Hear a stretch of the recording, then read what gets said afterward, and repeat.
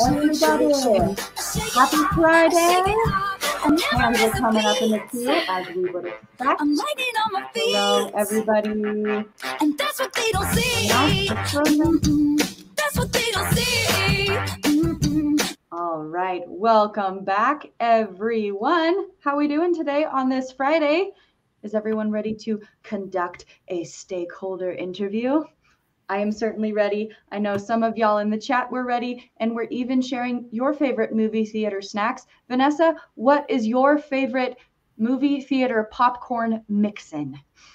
I actually usually go just Twizzlers. Is that okay? I don't know. What do y'all think? Is that okay? Can Vanessa just have Twizzlers? I'm sure it's fine. I usually don't do the popcorn. You get stuff stuck in your teeth, and then it gets stuck all movie. I know. I usually just eat the chocolate chips or whatever chocolate there is. So if I can have the chocolate, you can have the Twizzlers. It's all fine. Welcome back, everyone. Here is what we're going to do today. Overview, tips, 5 minutes, and then we're going to conduct our stakeholder interview. This is where all of you get to come up on stage and ask your stakeholder a question. The first 2 people will get 2 questions to kick us off, get the ball rolling, and then after that, we will do 1 question per person. After that, since our stakeholder is going to need a break from all of the questioning and sharing and pain pointing, etc., we will take a little bit of a break, do feedback session, and then also Q&A and reflection. So hopefully at this point, everyone is up and ready to go. I do see some hands in the queue, which is amazing. This is how it works. You interview Jade Khan, you get feedback, and then we all learn together. But before we start, let's get some tips from Coach Vanessa. What would you like to tell us about stakeholder interviews? Well, I will say this is all made up, so please be gentle. I'm doing my best to kind of make up an entire business on the fly, partly, so be gentle. That being said, ask whatever questions you think that you need to ask in order to get the requirements that you need. And also do some active listening. Hopefully, you know, you've done one of the active listening sessions at Click before, but if not, I mean, basically you want to kind of like work as if you're all part of the same consulting engagement. So even though you're on different teams, like really for this exercise, you're all part of the same consulting engagement. So listen to the questions that come before you. And try not to ask the same question twice, unless you need. Now, if you need some clarity, though, like that is also a good part of active listening, which is, hey, to jump on that last question, can I ask a follow-up to that? You know, that is perfectly acceptable and actually does show some kind of like continuity in the session. The other thing I would say is you kind of want to kind of start high level and then start digging in and try to make it conversational as possible, where it's a little challenging for a stakeholder or a client in general if you're going like onto this subject and then you totally pivot to this subject and then you pivot to this subject and then you're back to this one. So as much as you can kind of listen to the people that talk before you and keep building on that, digging in deeper in certain directions, but see where the conversation goes, start high level and then start getting into those details to get what you need. Beautiful. Yeah.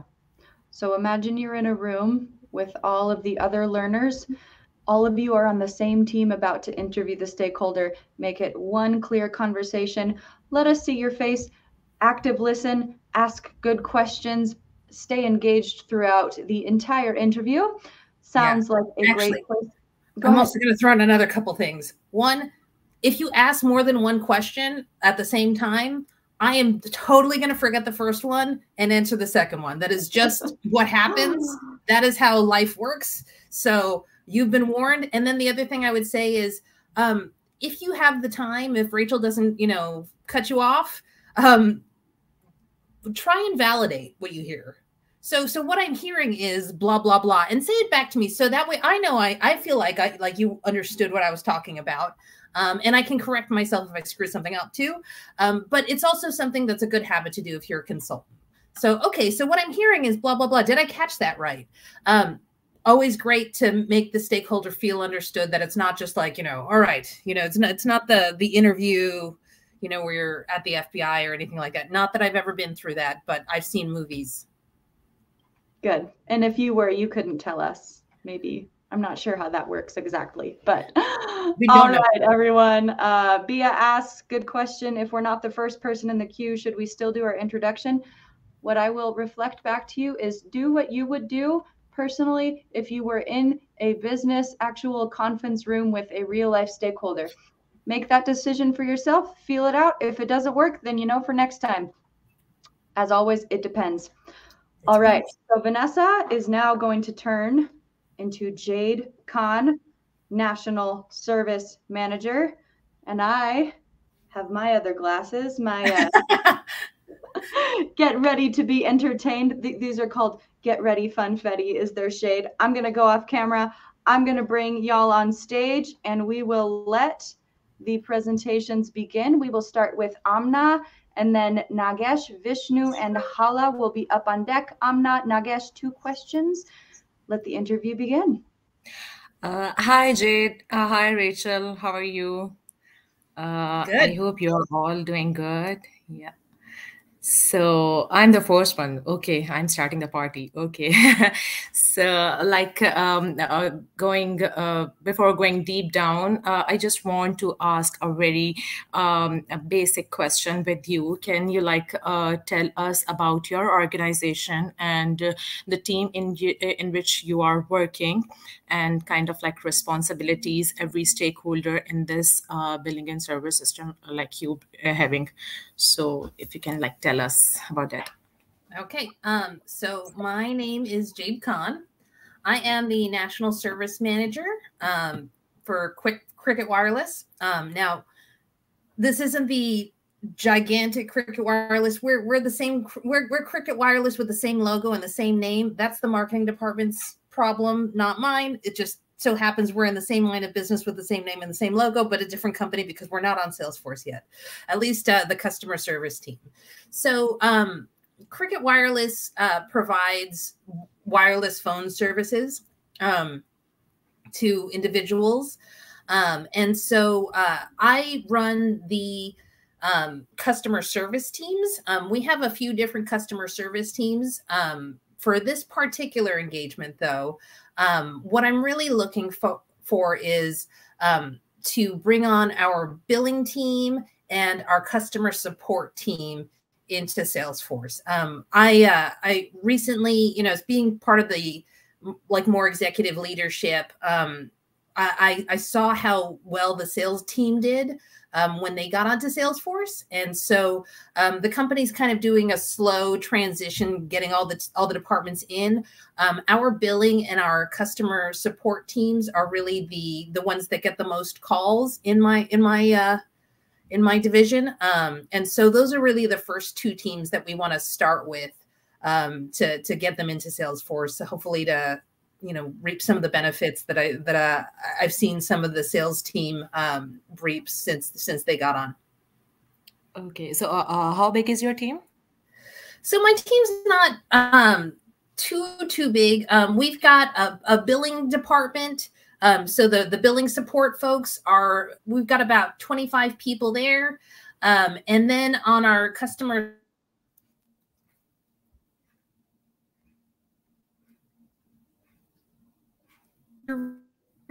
team. Jade, I guess you have a connectivity problem. Are you back, Vanessa? Oh, sorry. Was I not there? I said we've got out for a little bit. The last thing we heard you say was my customer service team.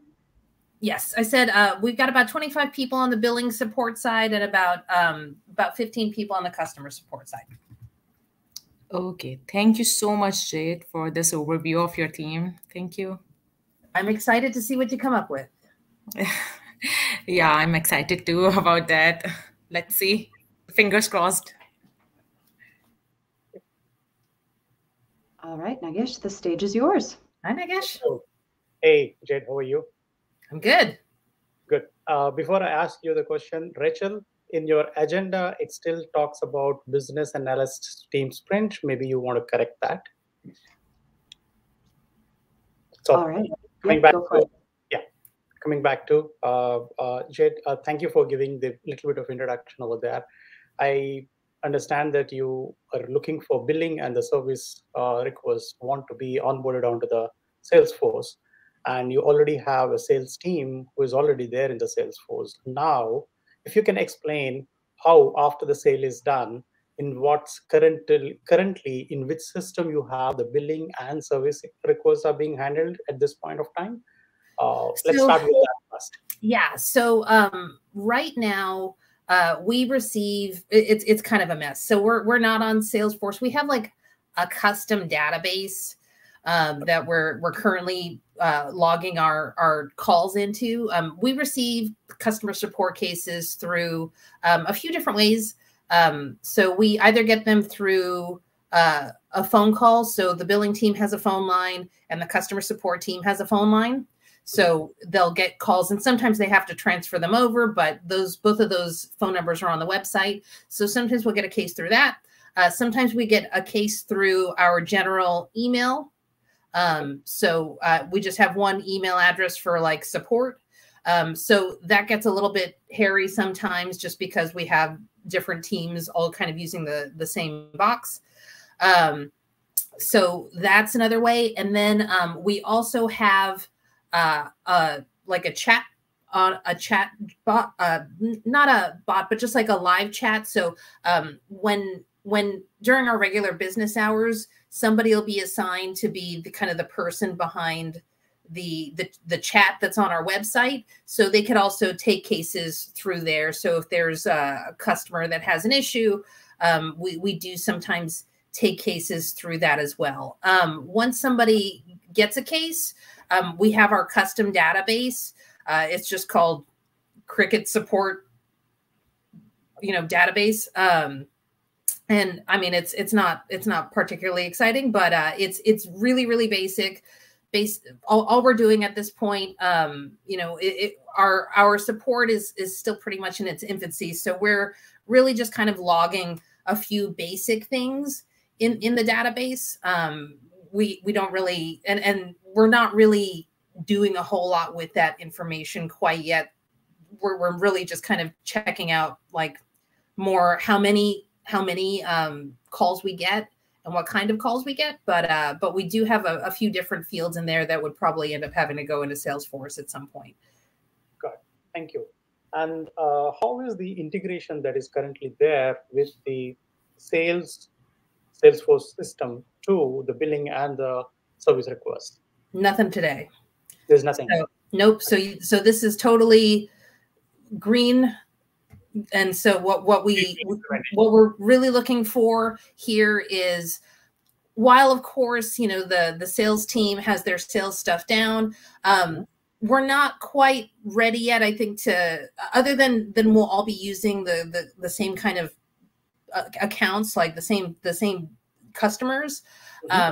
I don't think that there's going to be necessarily a whole big transition into, after something's closed. Like while we would love to at some point be able to manage, which lines people have and whatnot, we're not quite there in our business maturity yet. So really what we're looking for is a really nice, solid way to track our support issues on the billing side, track our support issues on the customer side, be on the customer support side, and be able to see when we're looking at a customer, when is that customer called with an issue, so we can get a better view, at least from the support side, of what challenges this particular customer has had and what kind of challenges they've had. Great. Thank you. Have a good day. All right. Thank you, Nagesh. And Vishnu, you're up next. We'll move to one question from here, everyone. Hi, Rachel. Hi, Jason. I'm representing Team 20. I heard about your current process of billing and servicing. And are there any budget or resource constraints that we should be aware of while designing the implementing new tool and process? Yes. I mean, we're basically looking to get as much out of the box functionality as possible. So we don't have the IT staff really to maintain any like major code. And also we really can't support any major integrations. So we're not looking to necessarily connect our phone system to Salesforce yet. You know, that's a little bit too much for us at the moment. Maybe next year we'll have the budget for that. What we're really looking for is to focus on how do we more cleanly document the cases that we're getting for each team with the information that we want them to track for each of the case types that they get.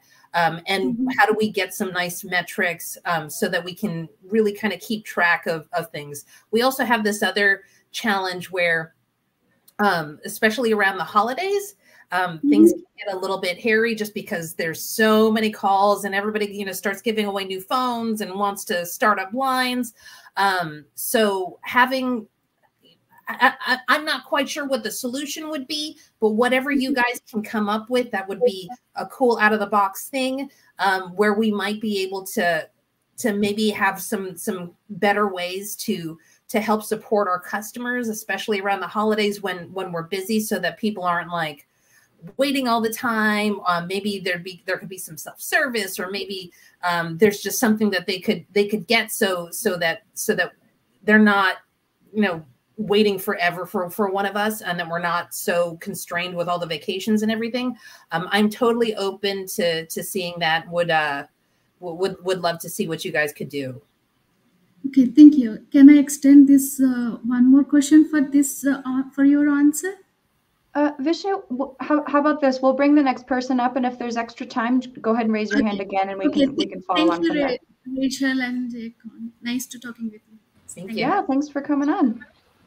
Okay, Hala, you're up.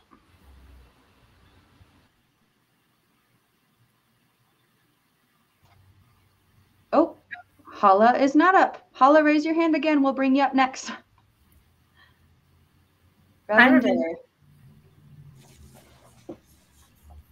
Hello, Ravinder. And then after that, we've got Mohammed, Felicia, Gregory, and Aswani. Hello, everyone. So this is Ravinder. I'm representing team number 6. So I have a question like, do you have any specific team members, agents, those are with special skills or expertise that handle specific issues or requests? Yes. So I know you're going to be speaking to Roz next week. Roz will be able to kind of get more into the nitty gritty of the day-to-day life. But from a high level, our billing support team, their major thing is they handle 2 big issues. They handle billing disputes and they handle payments. So if they're you know, collecting a payment. So those are really the 2 types of cases that we would have to track for the billing team. For our customer support team, the big things for them would be 3 different types of calls. They've got technical problems. So, hey, there's something wrong with my line. They'd have to deal with that. If somebody wants to start service on a line, or if somebody wants to end service on a line. Now, we're not quite so advanced in our business and with our CRM at this point. You know, this is kind of our minimum viable product. We're trying to do our first pass, phase 1. If we can log the cases properly and start getting some metrics from that, then I'm really excited about what the future might bring, where we might at some point be able to connect it to our telephone system, where we might be able to even start tracking, you know, how many lines a customer has. At this point, though, I'm really looking for how do we get all of these, you know, 40 agents and me all kind of on the same page as far as, okay, we understand what the process is. We understand what you know, who our customers are and what calls they're making and how often they're making those calls. Do they have any open cases? Things like that. Okay, so I want to play back what I have heard is in billing department, you have 2 kinds of requests. Those are processing right now, billing and payments. Yeah, billing disputes and pay bills. Yeah, pay bills. And in the case customer service, as a customer service, you are providing technical issues service at starts and how service ends. Yep, that's correct. Yep, thank you. Great job. Awesome summary. Thank you, Ravinder. Okay, Hala, take 2.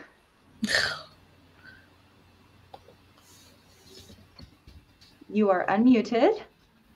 Okay, can you hear me now? Yes. Hi. Hi. I can't see Okay, you, but we great. can hear you. Okay, thank you. Hey, Vanessa, we are Team 11, and we're so excited to help you to solve your service and billing issues through Salesforce, hopefully. So All right. my question for you will be, what types of products and services does the company offer that need to be included in the billing system? It's just wireless services, so cell phone lines. That's it? That's it. We're keeping it simple for this one, guys. Oh, okay. Okay, that was Do quick. you want to go with another question, Hala? Yeah, that would be great. So what is the issue escalation path? So how do you escalate the issues that you get? So with our current issues, right now it's pretty basic. So if somebody calls and you know it's an emergency, then right now we just transfer it to a manager. So Roz is the team lead, so they would probably transfer to Roz. But as far as the process, it's more like if a case hasn't gotten closed in approximately 24 hours, that's when it would get escalated. Because we're really hoping that our big thing is like first call resolution. Like we really should, these are not super, we're hoping not super complicated things. You want to pay us? Great. We'll take your payment. Fantastic. And that's another system where we're actually going to process the payment. We just want to be able to log, somebody made a payment on this day. And that payment was processed successfully. So if let's say there's an open case for a payment and that's for some reason like is still open 24 hours later, that's a problem. That would need to get escalated to Roz. But other services, what about other services that you have other than payment? So as far as the technical problem, same thing. Yeah. If it's 24 hours, so 24 hours is really the big thing. It would get escalated to the team lead if it's still open 24 hours later. But we really are hoping that at least 90% of our calls would get resolved within the first call. Okay, thank you so much. And that's really the metric I'm kind of looking at, is like how close are we getting to that 90? Okay, thank you. All right. Thank you, Hala. Mohammed, you're up next. And then we've got Felicia, Gregory, and Aswani. Hey, Jade, how are you? I'm good. You're a little soft, though. Yeah, can you hear me better now? A little bit. Is there something covering your... Yeah, just scream at me. Yeah, I'll just scream on top of my lungs. So, and hi, I'm Mohammed Abdullah. I'm based in Somalia, and I'm representing Team 12. And so yeah, my first question would be, and I heard that you said the sales team has been successfully transferred to the Salesforce and implementation. So are there any cool features in your current support system that you would like to see in the new implementation of Salesforce, or the new system, basically? Well, I love that they can do the activity tracking. So right now we can't do that. We can just kind of create, okay, a case was created for a customer, but we can't see how many calls that case took. So it would be nice to be able to see, okay, so how did this case originate? Was it an email and 3 calls later before it got resolved? Did it get resolved in 1 call? That's something where I know the sales team benefits from that, because they get to see, for example, how many calls it took, how many touches with that account did it take before they were able to close it. And so I think that would be really neat to be able to see what kinds of communication were involved in a case. Yeah, so you basically would like to see a bigger picture of the customer and interactions with your team, so you can be able to I mean track. Yeah, I think that's one of the cool things with sales. Sales also has the, and I think it would be similar with my team. It's always a little bit challenging to figure out which person in which department is available. And so I don't know exactly what they did in Salesforce, but they've got something where they made it really easy for whatever salesperson to grab the case, so that it, it's not just one person who's just kind of like, grabbing all the sales and getting bogged down. That there's a little bit more spread out. Yeah, right. Yeah, I got that. Thank you so much for your feedback. Thank you. Thank you. And you sounded awesome in the end. Thank you for not screaming at me like I asked you to. That'll be a first in a stakeholder interview. Yeah.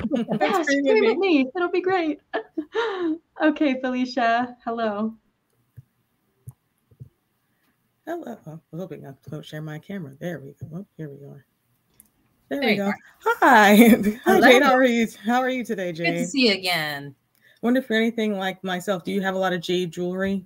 I tend to get a lot of ruby jewelry because I was born in July, so I just kind of gravitate towards that stone. Do you gravitate towards jade jewelry? I'm a tiger's eye kind of gal for some reason.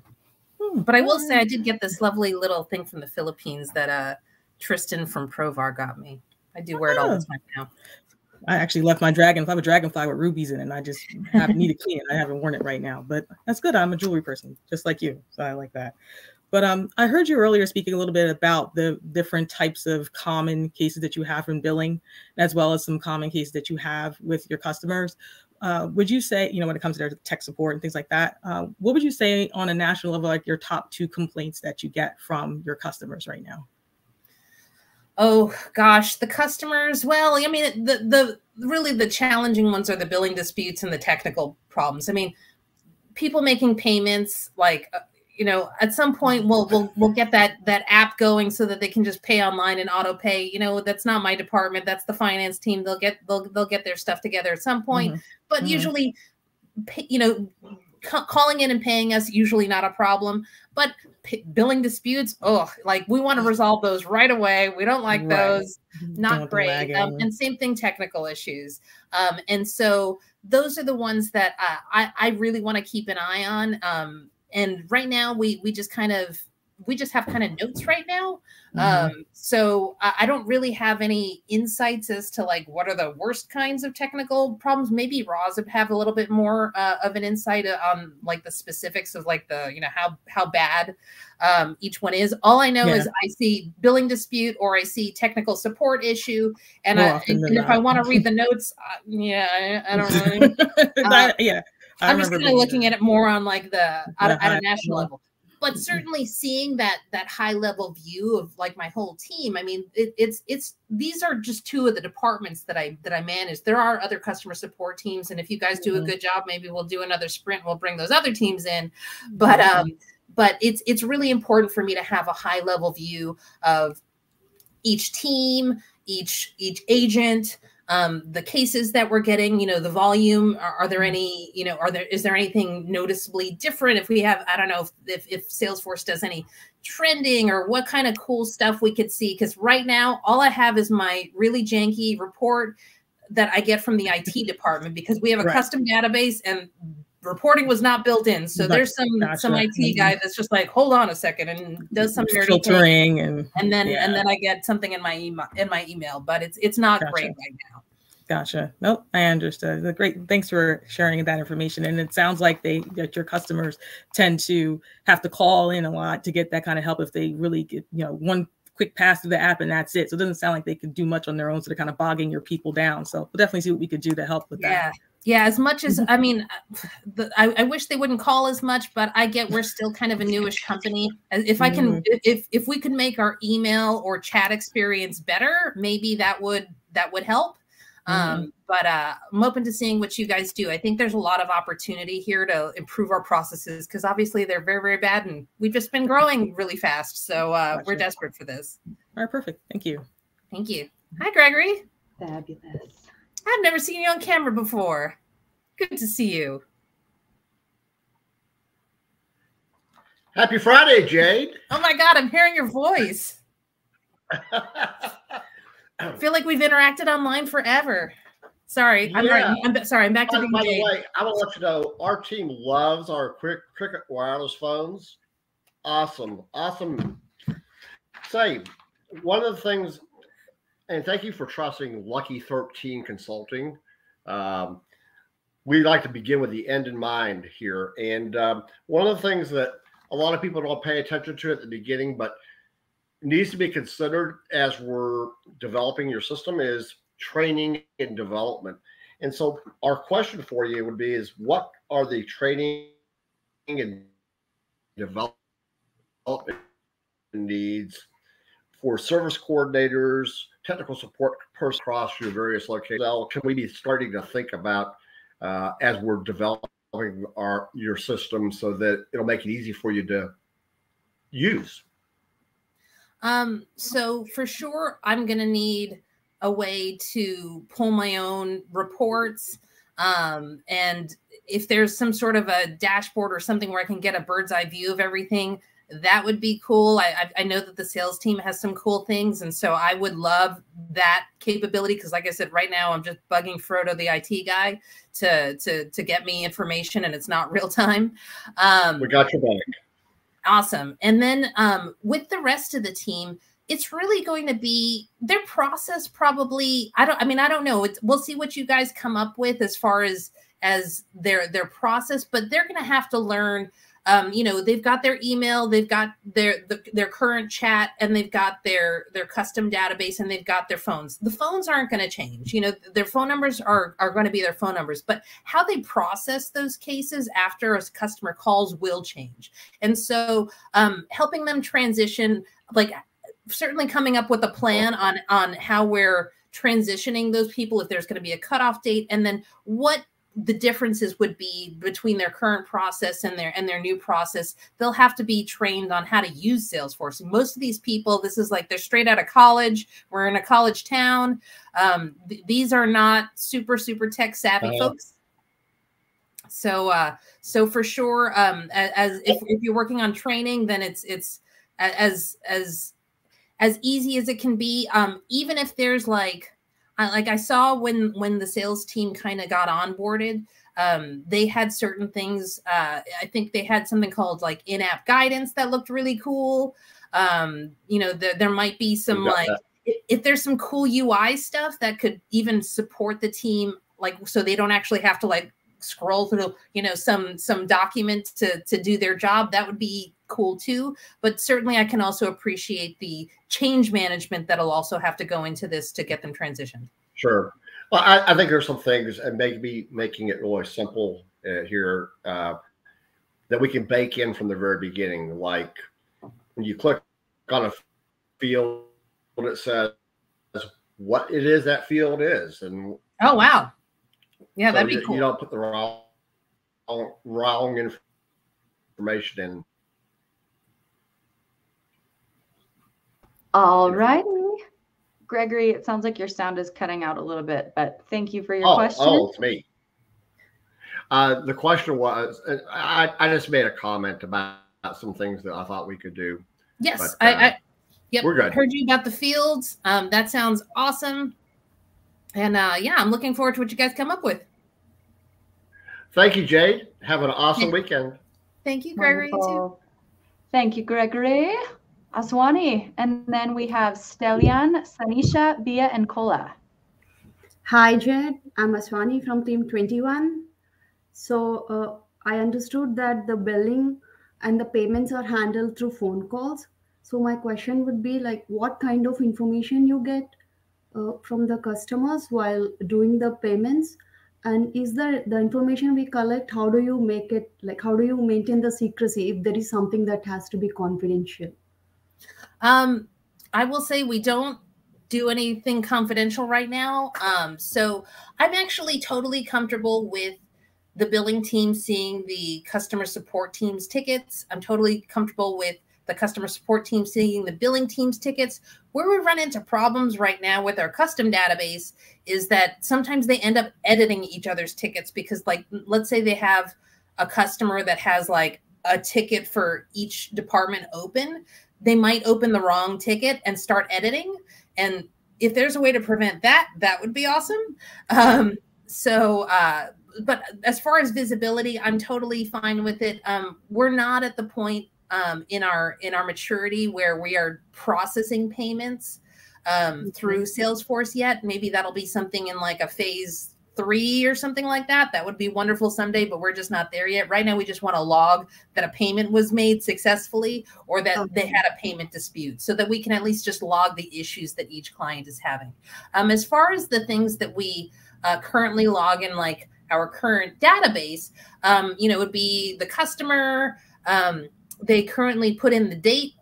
I will say sometimes our customer support people, they take a lot of calls and they forget what date it is. So right now they're doing that manually. I hope that Salesforce, I assume Salesforce has a way that it'll just, put in the today's date, log the case at the right time. The issue type.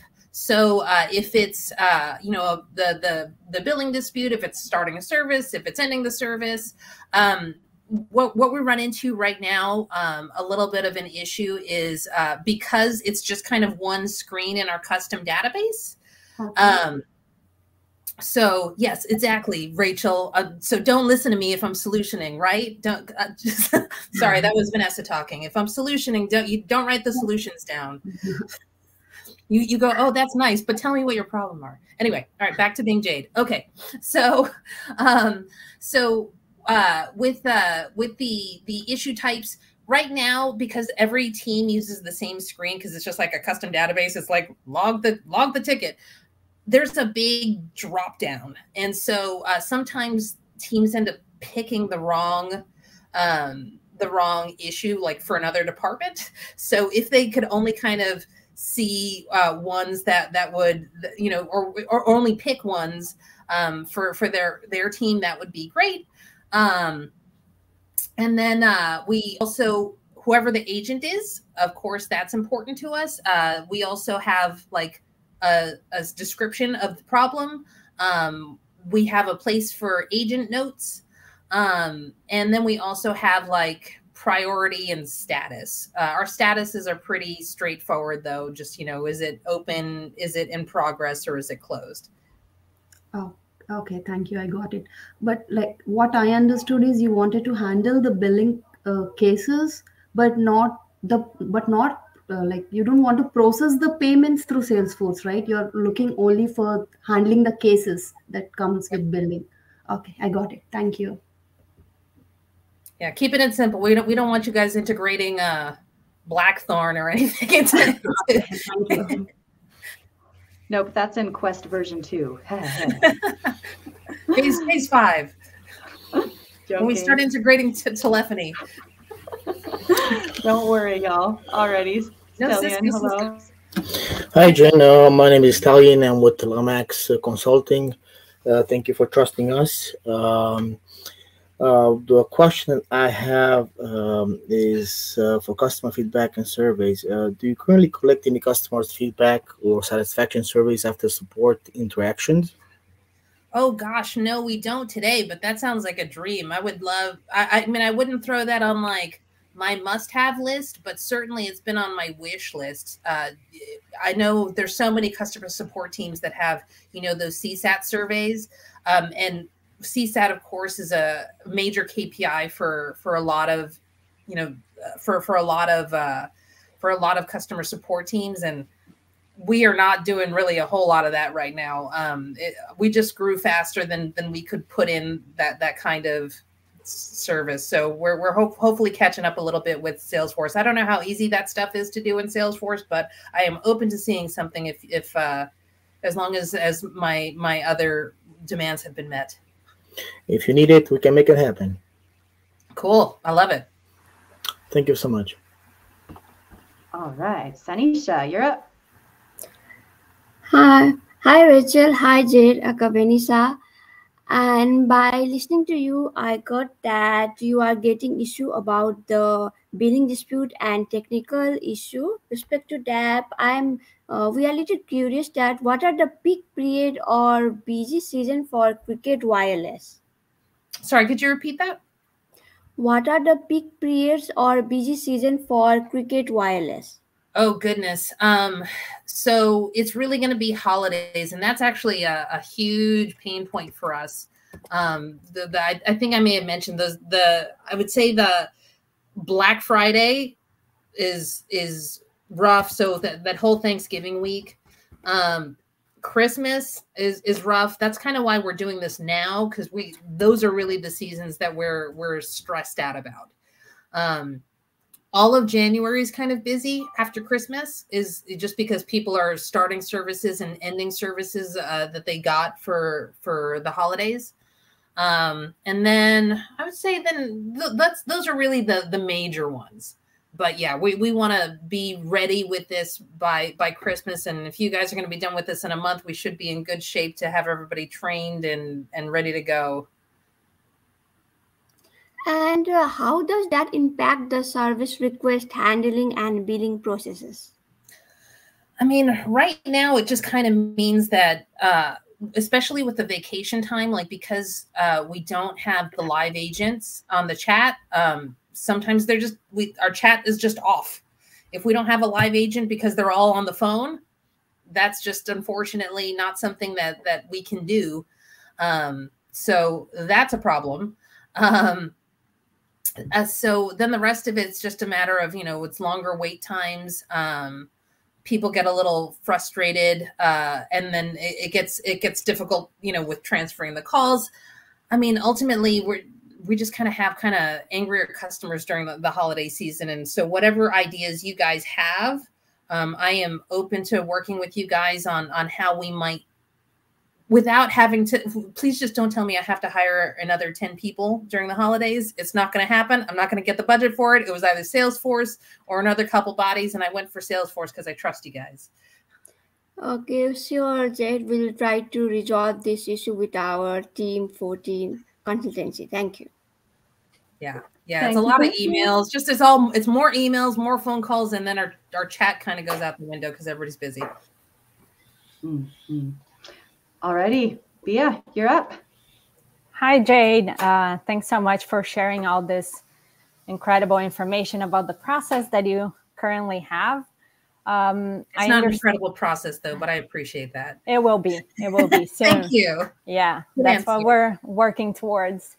I understand that you currently have a very basic process, and there's some challenges with it, but I wanted to know if there's anything that is currently working well and that you would like to keep moving forward once we introduce Salesforce. Working well. I can't say there's anything that I guess I wouldn't be comfortable changing our phone system right now. Okay. So that for me that's just too much, too soon, too much change. We've had those numbers since the beginning of our business. One goes to billing, one goes to customer support. They're still just going to pick up the phone. Like I said, maybe at some point we'll integrate those numbers into Salesforce, but I am not looking to change anything there. As far as other stuff that works well, no, I can't really think of anything that I am not open to change. Okay. Yeah, we're still so immature in our business processes that I do acknowledge that we have a lot of work to do to accommodate the influx of calls that we get, the number of people that we have on the team. So I'm really looking for the best in class kind of whatever we can get out of the box that will make this process smoother. Any automation, any reporting, that's all stuff that I'm all open to because we just don't have it in place right now. Okay, that's great to hear. So we're basically working with a blank page here. So as long as we don't touch the phone numbers. Don't touch the phone numbers. And I'm probably not looking to increase my budget a whole lot. So like if you're trying to add, 3 other Salesforce add-ons and hey, we're also adding, I don't know, Marketing Cloud or something. They paid for me to go to Dreamforce last year. I saw that was a thing, or like this AI stuff. That's maybe a little bit out of my budget for right now. I'm really looking for, give me the best thing you can get me that is basic for right now, and then we can build on from there. Sounds good. Thank you so much, Jade. Talk to you soon. Thank you, Bia and team. Not Great hating on job with AI. that question. Not hating on AI. Not hating on what? On AI. Yeah, don't hate on AI. Not while I'm in the room. Hey, Gola. Hi, Jade. Thanks, Hi. Rachel. Thanks for your time this evening, Jade. And I listened to you. Thanks for all the responses that you have given to my colleagues. I know they have asked you quite a lot of questions. Right? I represent Team 4 Consulting, and I want to ask. I know you operate in a maybe a regulated environment. Are there any regulatory requirements or constraints that should be considered while we're trying to design this new solution? Not this particular one. I think in the future when we start processing payments through Salesforce, and that's going to be way in the future, or we start tracking like people's address, like, you know, we are still really in our infancy. If we're just tracking tickets, we don't really have to worry about, like, you know, having encrypting anything or making stuff not visible to other people. This is really kind of our first pass basic stuff, and we'll worry about that stuff later as we start building on this solution. But what you guys are building is going to be foundational for us. So it's really important that it works really well so that when we do go into future phases, it'll be easier to build on top of it. We want this to be scalable. Yeah, even from a data protection point of view, I mean, you think we don't have to worry about anything for now, right? Is that what I hear from you? Yes, as far as compliance, as far as outside bodies, as far as like security, I'm not concerned. My only challenge right now is what I mentioned earlier with people being able to edit each other's tickets, which I don't want. Okay, that's fine. Thank you. All right, Srividya, you're up, and then we've got Beverly, Stellian, Hi, Felicia, Rachel. and Hi, Jade. Hi. Yeah, I got a lot of information from our colleagues. They have asked you, what kind of data analysis capabilities would you like to see implemented or improved? So for me, I will say I don't get a whole lot of data analysis right now. I just kind of get the export that Frodo pulls from me from the IT team, and then sometimes I'll play with Excel. I'm not great with Excel though, so it's not awesome. But I have worked at other call centers before. Things that I would love to see as far as metrics, you know, I would love to see how many cases people are closing. So by agent, by team. I would love to see how long it takes to to close a case of each type. I would love to see how many cases were resolved after the first phone call or the first contact. So if it was just one email back and forth, fantastic, you know, done, first call resolution kind of thing. The time from open to close. I think those are really the big thing. Chat wait time would also be really nice. Sometimes our live agents, they're not paying attention to the chat when they should, and so that's also kind of an issue occasionally. But those are really the main metrics that I can think of, and I know they're so basic, but would really make a big difference to the team, just especially if I could get them in some sort of a real-time view. Okay. Yeah, definitely we will do it then. Thank you. All right. Thank you. Beverly, you are up next. Hello. Oh, my wrong. Yeah. Oh, and you know, actually, I just thought of another thing where even if we could just figure out like that whole holiday thing, like, man, even if I could, I don't even know that this is like part of a real-time thing, but if I could get a report of like how many cases per day we get, just so I can even start tracking like when we might need additional support, that would be cool. But I'm just going to throw that out there as a maybe. Hi, Beverly. Sorry. I was just thinking about stuff. I like stuff. So that was helpful. Thank you. So thank you for taking the time to speak with us today. My name is Beverly, and I'm from Consulting Team 3. And I understand challenges can arise with all kinds of stuff, so we're here to help you with that, hopefully. One thing I noticed from the other team members is that you mentioned high volume times, and that sounds like a really big pain point for you. It is. Yeah, sounds like it. So we want to kind of explore some ways that we can design some effective solutions that not only address these immediate needs, but can really provide lasting improvements for your customers and the team.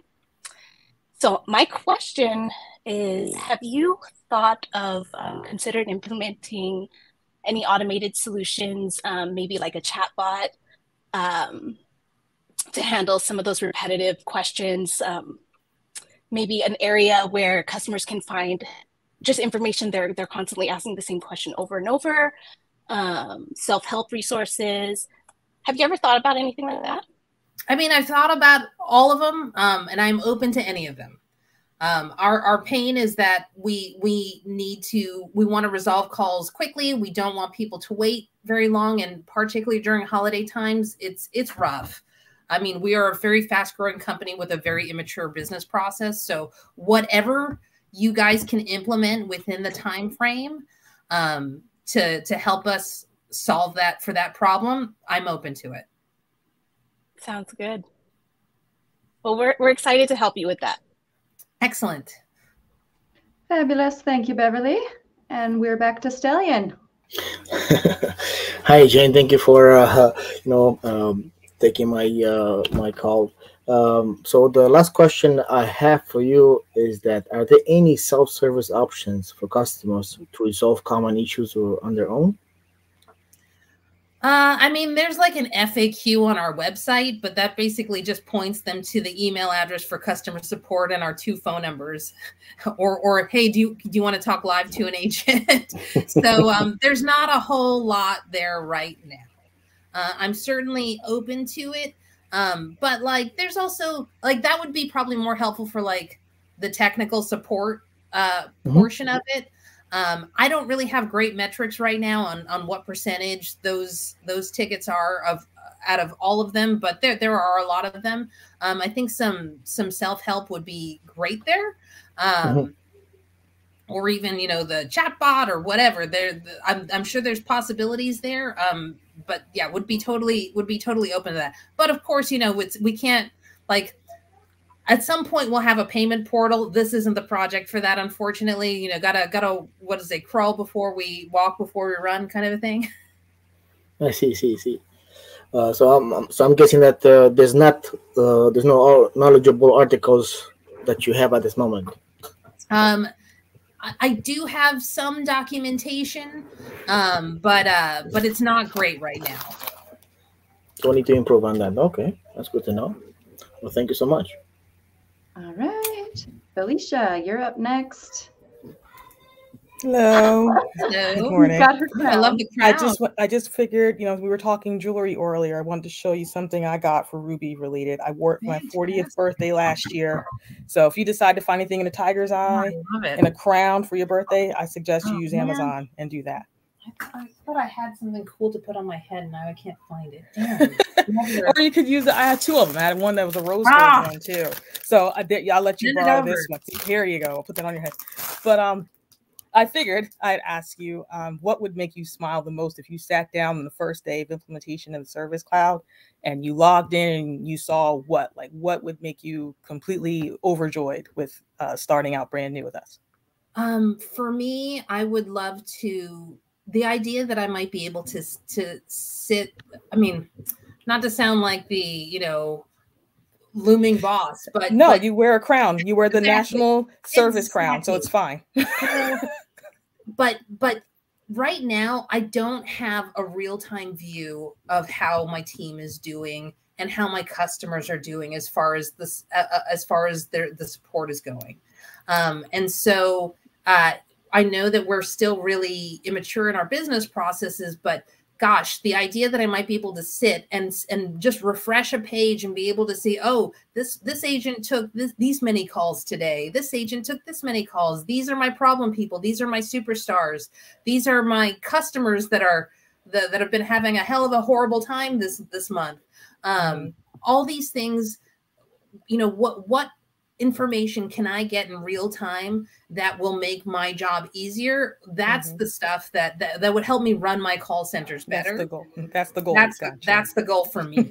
Now, I'm sure you're going to talk to Roz. Roz has had it rough. I mean, you know, we've been growing really fast. You know, good luck. I'm sure that she's got some other opinions on things that could improve things. But for me, I just really need, I mean, I just don't have enough information. You know, calls are happening all the time. It's not getting, the data accuracy is terrible. I just need accurate data and real time so that I can make some good decisions and support my team better. Got it. Perfect. Cool. Thanks, Jay. All right. Hi, Queen Felicia. Hello. Vidya. Hello. Yeah, I have one more question. Sure. What are the requirements and features are the critical to you, and what is considered as nice to have? Nice to have. I think somebody mentioned the customer survey, like the post survey to get like CSAT scores. I think that's more of a nice to have, but it would be a really cool to have. Other nice to haves. Oh goodness. You know, I guess I'm not really sure. I'm more leaning on you guys if there's any sort of bells and whistles that make sense that would help solve my problems. I'm open to it.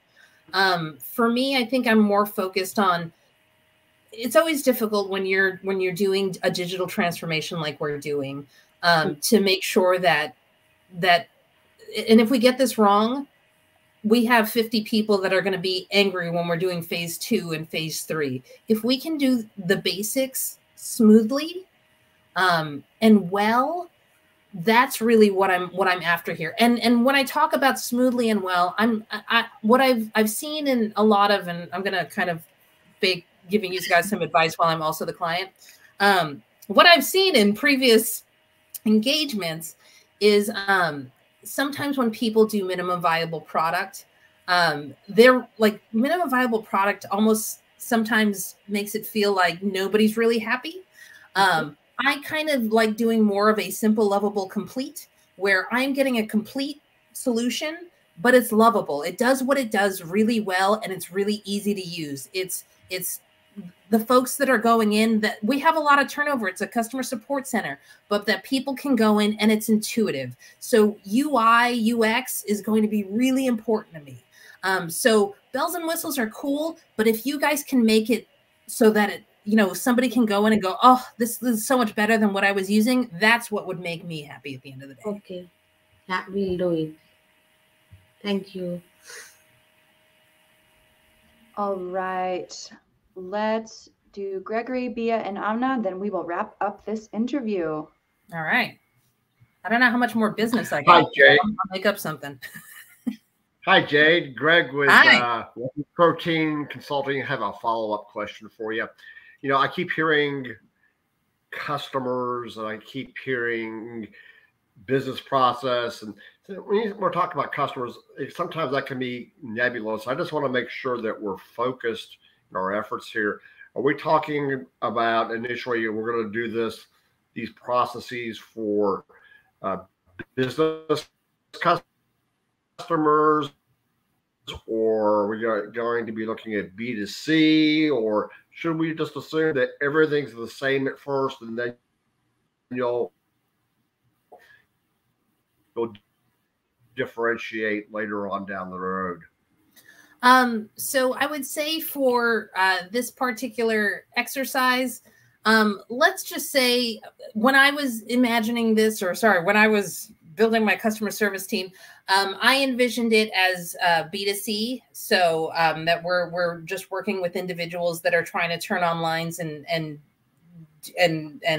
pay their bills. Now, I did say there's a sales department that's on Salesforce. They're probably B2B.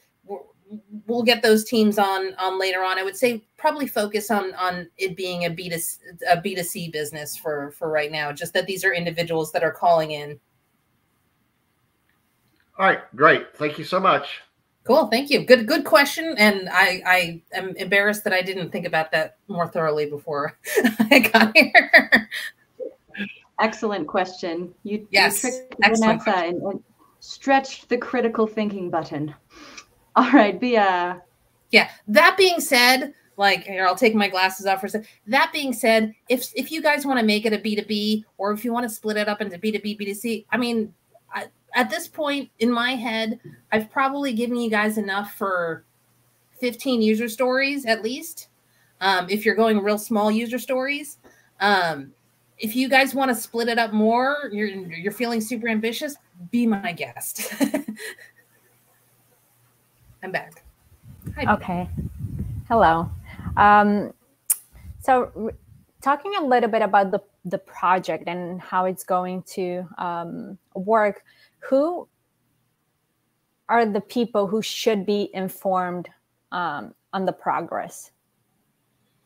Really the two main people. So I will be the decision maker. So I'll be the, I guess for all intents and purposes, the product owner for this particular assignment. Right. So I know you're going to speak to Roz. Roz is our subject matter expert. Okay. Roz is there day to day, understands the strengths of the team, the weaknesses of the team, the strengths of the systems. I don't know that there's any strengths, but maybe she knows some, and certainly has a lot of opinions about the weaknesses. Mm-hmm. But at the same time, Roz might ask for the sun and the moon, and we might not have the budget for it. So at the end of the day, I'm the one who has to say yes or no, whether we're going to move forward with whatever we're going to build or not. But certainly speaking to Roz to have a really clear understanding of the current state and the current pain points of the people on the ground, and also to get any sort of things that maybe I haven't thought of. Maybe Roz certainly has had a lot of experience in customer support at other organizations too. So she might have some really good ideas on ways that we might be able to improve things as well. Okay, that sounds And great. She'll also want different metrics than I do. I mean, I want kind of the universe of things, and Roz might have some different ideas as far as the metrics that she's going to need. Okay, sounds good. Thank you. All right, Amna, last question for this interview. Okay, so I opened the party and I am closing it also. So, okay. Okay, so my question is you have covered many aspects that I had been looking for. Just want to ask for us is every customer and every query is very dear to us, and we have to cater every customer and solve every query. But do you have any customer segment or any queries that you have prioritized? Okay, these customer queries has to be resolved first, or these queries has to be on the first on the priority list. If you can have such type of algorithm into your mind. So as of today we don't, but I would say generally if somebody wants to pay us, I would consider those the highest priority cases. And if they want to start service, that would probably be number 2 for me. I would say lowest priority would be ending service. And then, in the middle there would be the billing and the disputes and the technical issues. So those are kind of the priorities for me, but we don't really have any major system. For us, it's more, we just have that escalation after 24 hours because we're really, really focused on getting calls closed, things closed with just one touch. But as far as the priorities, yeah, I mean, our customers, they're just kind of, for our particular teams, it's really just kind of regular folks. So we don't have any VIPs right now. Okay. So thank you so much for answering that. Just because I'm ending it, so I just want to ask you the last question. All right. The success of this project likes to you? What you foresee in it, if you can summarize it into it? I am looking for a smooth end-to-end customer support person experience where somebody would be able to receive a customer support or billing support request and very easily, with as few clicks as possible, be able to log that ticket and monitor the status of it, and close it easily, be able to find it again easily, and have an idea of, which cases they have open, so that they can go back to them if they need to. And that way we can kind of have a full view of the customer. For me personally, I also want to have that real-time view so I can start seeing metrics on how my customer support teams are doing. That's really the big thing for me. But more important than even my metrics and my dashboard or whatever it might be, so that I can have a better gauge of how we're doing, I really, really want to focus on the customer support people and the billing support people having that smooth experience, and that way they can turn things around really quickly, so that also our customers spend less time on the phone with them, so that we can turn cases over as quickly as possible and as easily as possible and log them. Okay, great. So your answer has get me in doing wireframing in my head, and I'm so happy you have summarized that thing for me and for everyone else in the session also. Yes, Thank definitely you. hear from Roz though. She might have some different plans, but Yeah, sure. We're gonna incorporate that also. She's very strong opinions. Thank you so much. Awesome. Yeah. It seems like Roz and Jade have been scheming backstage as to what things need to be created. Let's take a breather, everyone. Wow. These glasses are going to come off. I'm going to put my, taking care of business glasses back on. Wow. Fantastic, everyone. Great. There were some good questions in here. Things I definitely wouldn't have. I just have an Astro. I want a crown. I'm so upset. I thought I had something I could wear. I'm very sad about this. We'll find a way to get you a crown, Vanessa. I'm sure with all the technical skills, there is a Photoshopper somewhere in this audience. Alrighty, let's do some feedback. First thoughts, what comes to mind regarding this interview from you, Vanessa? Actually, I will say it was a really great conversation. I feel like you guys really listen to me about keeping the conversation going. Like you guys, I have been on some of these where it's been like hard pivots and then a hard pivot this way. So you guys were really good about listening to each other. I will say I was a little bit surprised that I didn't get the more general, what are your major pain points? There's usually always somebody that asks and I covered most of my pain points anyway, because I've got my notes on the side, but usually I get that question. So I would say just make sure that if you're going to be in one of these, you want to ask, what are your major pain points? What are the things that if you could wave a magic wand would go away tomorrow kind of thing. Question on that. If in a stakeholder interview in real life, you did not ask about the pain points, you kind of facilitated and switched back and forth between this is what the learners need to know to create these user stories and deliverables. How would we gather that information if that question was not asked? So at some point it will come out eventually. It is always a nice kind of way, asking about pain points is almost kind of like an empathy forward kind of question, because it's really an emotional question, what would make your life easier, as opposed to a process focused question. But even if you just focus on the process, my pain points still came out, but they were just maybe a little bit more clinical than they would have if the question came out. I just and it's not a massive criticism or anything. I just want to throw it out. You always want to ask about the pain points. But so ultimately what you're trying to do with these things, you're trying to get the requirements, because the user stories are going to come out of the requirements. And so as part of the validation effort, as you're talking through these things, okay, cool. Is there anything else that we need to cover as part of this? And whether you're asking that at the end of the requirements gathering session, you should probably ask again after you've gotten the user stories validated, have I missed anything? Are there any gaps in this process that I've missed? And you will eventually figure out what those requirements are. But I think there's a little bit of nuance between yes, this is a requirement versus these are the things that cause me pain. Right. And I think to that point, right, we can gather what is difficult about the process versus what is an actual pain point. Those are going to be your top critical items when you ask it in a, hey, where are your top critical items sort of verbiage versus kind of having to pick it and gather it from all over the place. You can have it all in one place with that question. What else? What else? What else? It's like, it's a great question, right? If you feel like you've gotten to the end of it, there was a point, Vanessa, where you said, I don't even know if I have any more content. But it's like, what else is there? What else is there? There is usually more. There's always stuff.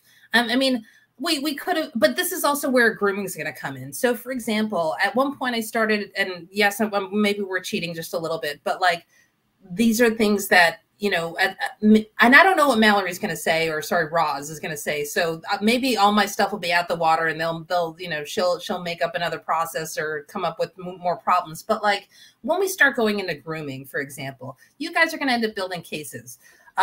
So I mentioned that we want to keep track of like status.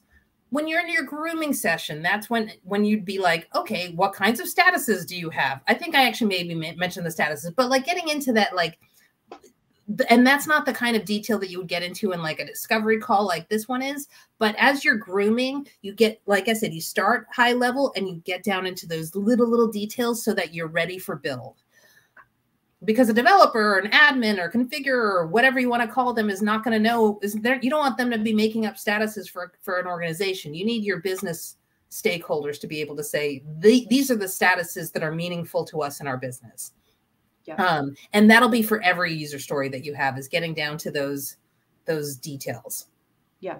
Yeah, for sure. And I have a follow-up question with that. Also, if any of you have questions for Vanessa, please put them in the Q&A or the chat. Jade has left the building, so if you've got questions for Jade, sorry, you're going to have to go back and rewatch the interview. Yes, ask Roz. But if you have questions for Vanessa regarding how to conduct stakeholder interviews, please put those in the chat. And then the question that I was going to ask is, right, this is a Salesforce consultant quest. Jade is at Happy Hour. Yes, this is a Salesforce consultant quest. So in this stage of the project, with the discovery calls or, you know, stakeholder interviews, what hat are we wearing? Is this a BA thing? Is this an admin thing? In a real life project, like how likely would a consultant be to actually be the one conducting this? I know that was a lot of questions, but no, that's fine. I'll only answer your last one. No, so the way it tends to work in my experience is consultant is a title. But the role you play on each project might be different. So, for example, I am currently an associate principal consultant in my organization. That doesn't mean BA. It doesn't mean solution architect. It just means I'm an associate principal consultant. That is my title. So I'm always a consultant. That is my title. When I'm assigned to a project for a client, sometimes I'm the BA. Sometimes I'm the lead BA. Sometimes I'm the solution architect. Sometimes I'm the application lead. That is the hat that I wear for that particular project, the role that I play for that particular project. So when we're going into a discovery call, as far as who is facilitating that meeting, I mean, ultimately it's going to be up to the product owner, the business stakeholder, to give you the requirements. That's really the important thing. But as far as who is running the meeting and who is asking the questions, that's going to be, it depends. Usually it'll be your business analyst if you have a dedicated business analyst. Oftentimes it'll be your solution architect. But there are going to be solution architects that are really not comfortable with asking questions and will leave it to the BA. Or if you have a BA and a solution architect that both like to ask questions, like having them tag team on those questions is also really helpful, because the solution architect is going to approach it from more of a technical angle. So they'll already start thinking about solutions in their head and start asking questions to figure out what solution they want to roll with. So they might ask some questions about like the current systems. They might ask other questions that the BAs wouldn't necessarily ask, where the BAs are going to be more focused on, what is the business value that this will bring? Why do you need this? Right. And the solution architect asking, solution facing questions doesn't necessarily mean, would you like a pick list? Would you like a multi-select pick list? Like, y'all know this, you're in the consultant quest, so you've been through our sprints before, and I've heard Vanessa talk about this probably ad nauseum. But can you explain like what might be some good questions that a solution architect might ask in an interview that are not actually solutions? So when they're asking things, like I'm trying to think of like specific ones. I'm falling a little flat here, but like you wouldn't say, so do you want a pick list? It would be more, are you looking for something that does this, or are you looking for something that does this? Or they might start asking questions like, let's say that a lot of times when, especially for clients that don't know Salesforce, they'll just start talking about these big ideas that they have for the future. That's where the solution architect, especially if they can start thinking, going, oh, geez, that sounds really custom. They might ask questions about how important is that one feature for you, and seeing where they might be able to maybe cut things out so that they can stick to as much low code as possible.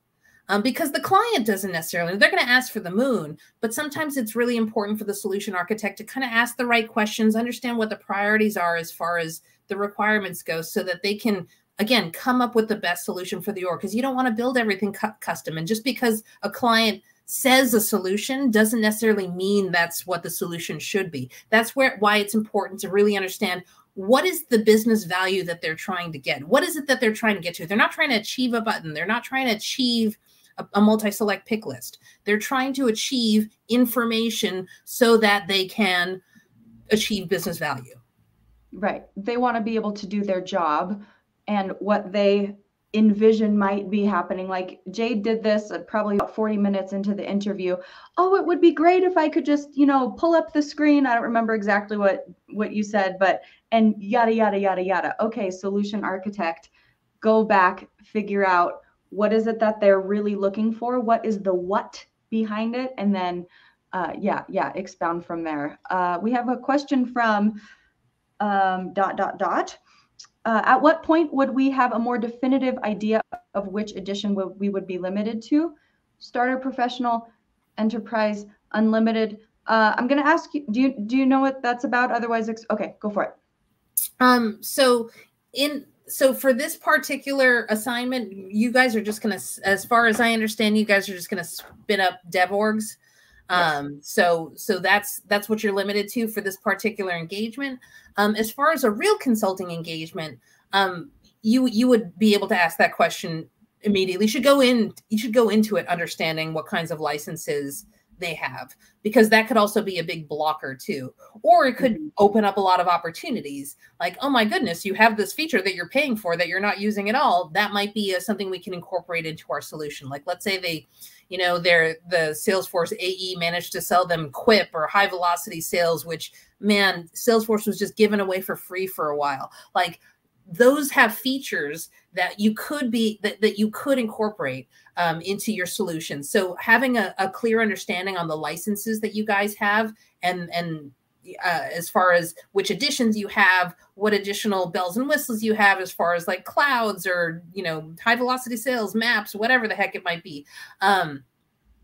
If there's special knowledge things, if you do have integrations, all that stuff you should have a clear understanding of before you go into those discovery calls. Yeah, for sure. And then I think that follows up into this: good idea or not to avoid project budget and timeline constraints as a consultant?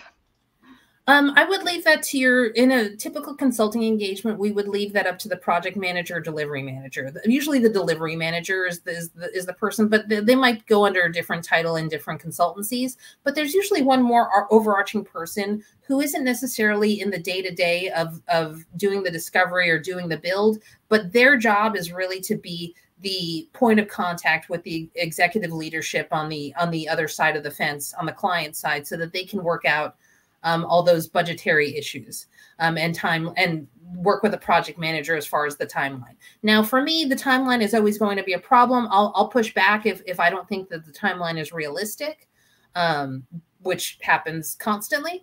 But I don't focus on budget. Budget is, as a consultant, is rarely my problem. It's the problem of my delivery manager and my project manager.